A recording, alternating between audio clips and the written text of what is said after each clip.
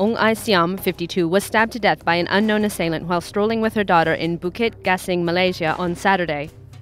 Ong and her daughter were walking along a road in Jalan Gasing after 2 hours of trekking in the jungle when two men approached on a motorbike from behind. Ong sensed danger and pushed her daughter out of the way, but was unable to escape from the attacker. Her daughter was also threatened by the attacker, but was left unharmed. Ong died from stab wounds to both shoulders and thighs. Police are investigating the case and have yet to identify the suspects.